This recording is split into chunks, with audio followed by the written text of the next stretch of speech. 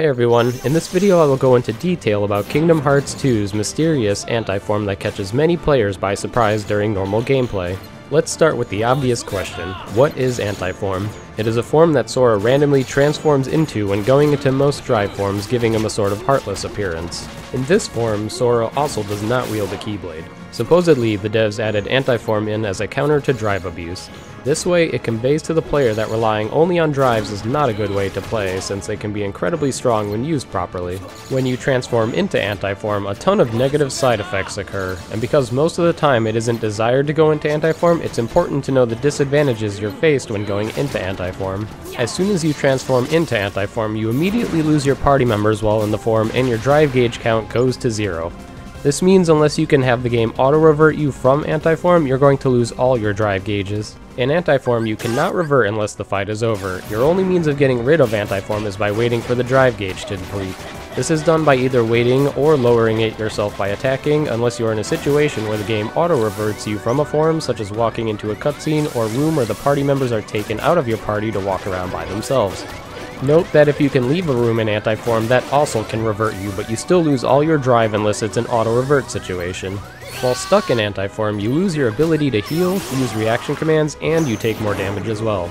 All of these combined are incredibly dangerous on higher difficulties, usually securing a death on a bunch of boss fights. These side effects should be known for a player to react properly to going into anti-form. Although there are many disadvantages to getting anti-form, there are actually some advantages in anti-form that are unique. For one, anti-form's movement is extremely fast and agile, allowing you to outspeed some attacks. Secondly, anti-form's attacks have many parry frames which can help you survive while attacking a boss sometimes. The damage output in anti-form combos are not too shabby as well. Now I will explain when you can and cannot turn anti-form. There are actually situations where you have no chance of going anti-form, which can lead to confusion. For example, in any fight where Sora is by himself, you automatically can never get anti-form. So fights like Luxord and Roxas where you can go into limit form, you can without any fear of getting anti-form. Not only that, but there are certain bosses which you cannot get anti-form on, such as Pete, Barbossa, Hades, and Hydra. The assumption is when there are forced extra party member situations, it removes the chance of anti-form. For instance, in the Olympus Pete fight, you have Hercules helping you, or in the Hydra fight, you have Phil and Meg helping you. The exceptions don't end there though. If either of your party members are currently dead, you cannot get anti-form either, which is why many players don't get anti-form in hard fights where party members die easily. Lastly, in case it needs to be mentioned, you can also not get anti-form unless you're in a fight. So if you want to use a form in a fight but are worried about getting anti-form, try going into the fight already in that form, unless you're going into a fight where the game auto-reverts you from a form. Knowing these situations will help you understand the anti-form hidden point counter that I will bring up next. To normal players, anti-form may look completely random, however it is not entirely random and is almost completely controllable if you know how the point mechanics work. What the game doesn't clue you in on is that it has a hidden point counter for anti-form that is in no way viewable to the player. This point counter is what determines your probability of transforming into anti-form. There are ways of manipulating this point counter to help you get the results you want. Unfortunately, just like the point counter itself, the game in no way helps you. But that now brings me to this next large segment of the video. I will now fully explain in detail the mechanics of the anti-form point counter. For starters, the point counter can never be lower than 0. Going into a drive form that is not final form will add 1 point to the counter.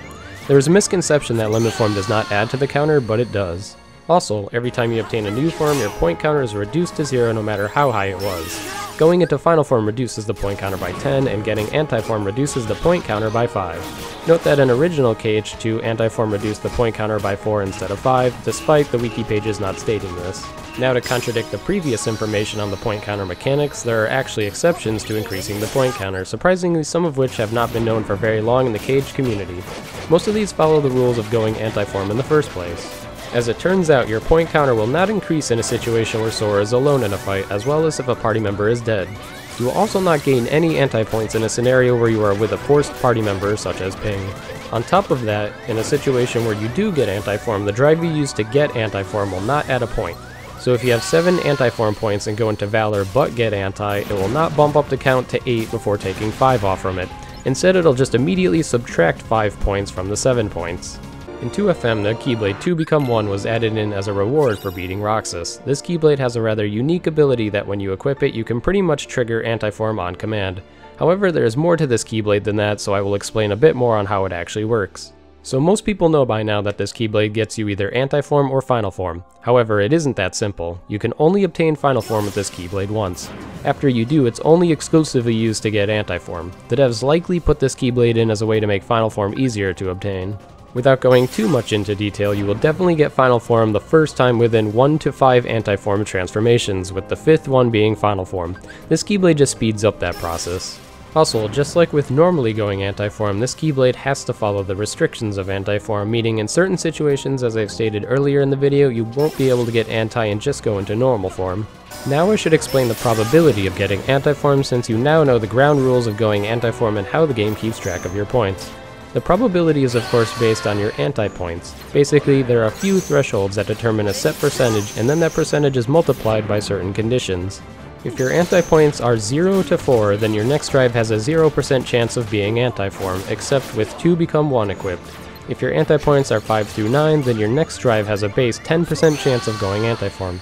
If you have 10 or more points, then that becomes a 25% chance. Those are only the base percentages, however. There are also multipliers depending on the situation of the fight.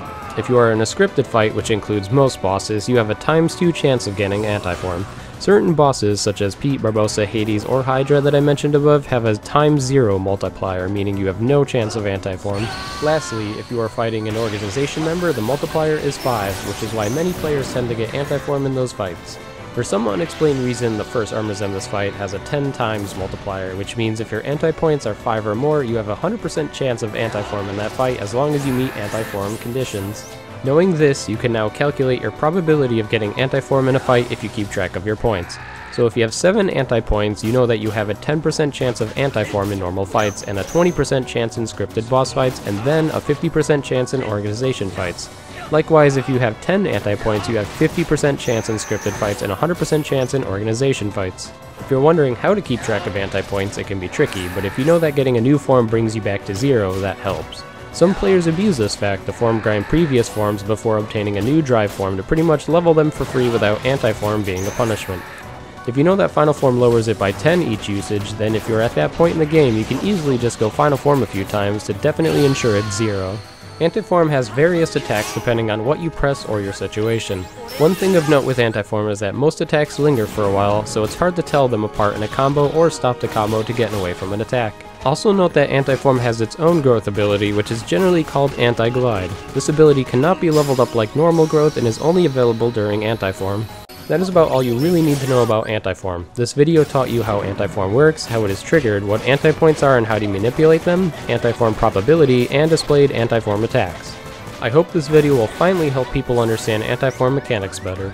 It's unfortunate the game devs did not tell us the mechanics of anti-form themselves. I believe if that were the case, then players would be much more okay with anti-form, since if the game displayed your point counter under status and maybe told you the multipliers or conditions, then at least players would know their chances of anti-form when they choose to use it in a fight. However, it is what it is. As always, thanks for watching.